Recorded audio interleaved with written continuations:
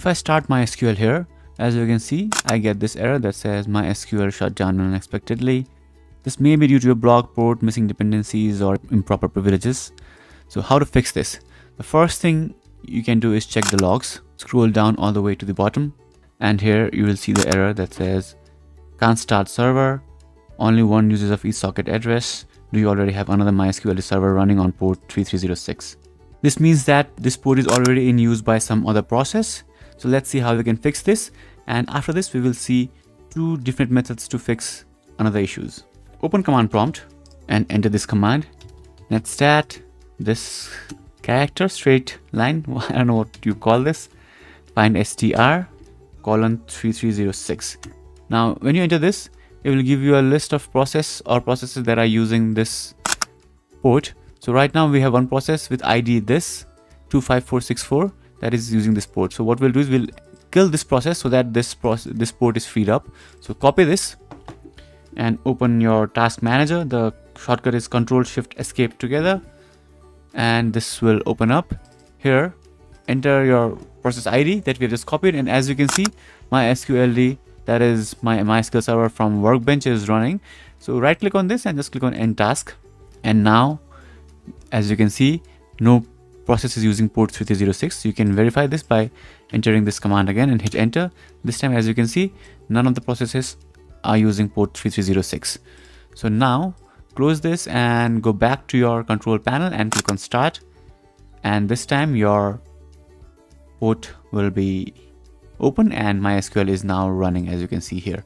Now, if you don't want to do all this stuff, you can just change the port number where MySQL is running, but all the other applications by default will use 3306. So in all the other applications where you are using MySQL, you'll have to change the port to 3307 or whatever you want to use.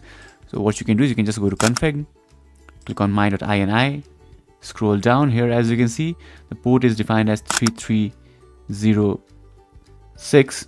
Now this is below client, right? We don't need to change this. We need to change the server one, this one.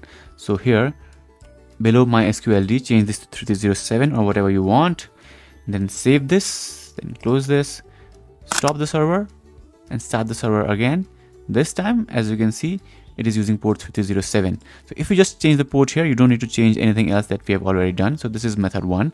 Now method 2 is to close and just open XAMPP as an administrator. Sometimes it's due to permissions. So if it is a permission issue, not a port issue, you need to open XAMPP as administrator. Here you can start MySQL again, and this might solve your issue.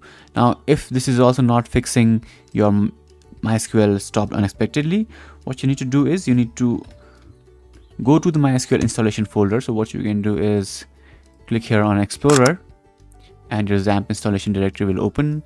Now go inside MySQL. Here you will see delete these two log files and then try starting MySQL again. If it is still not working, what you can do is copy the data folder. You can just move it as a backup somewhere else. Just move it in the C drive, paste it here, and after this, go ahead and uninstall XAMPP and then install it again.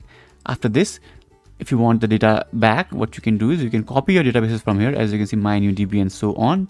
Copy this and go back to your XAMPP installation directory inside MySQL, and you can paste it inside your data folder after you have reinstalled XAMPP so that you'll not lose your data too. So try these, and if you still have issues, let me know in the comments below.